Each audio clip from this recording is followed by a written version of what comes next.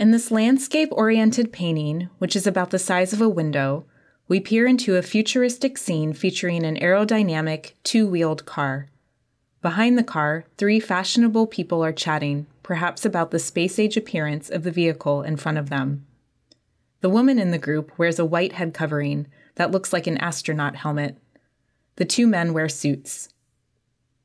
The car is in the foreground. It has an overall teardrop shape with a pointy front end from which one of its only 2 wheels are visible. It looks like a cut diamond with a sharp center line that extends into angular sides. The scenery around the car reflects off its shiny black surface. It appears to hover over a thick red circle on the ground.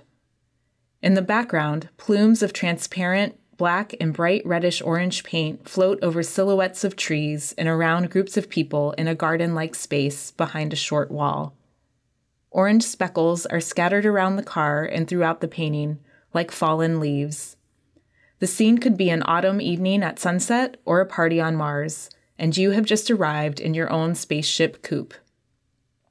This work was commissioned by a steel company that wanted to showcase futuristic uses of its product.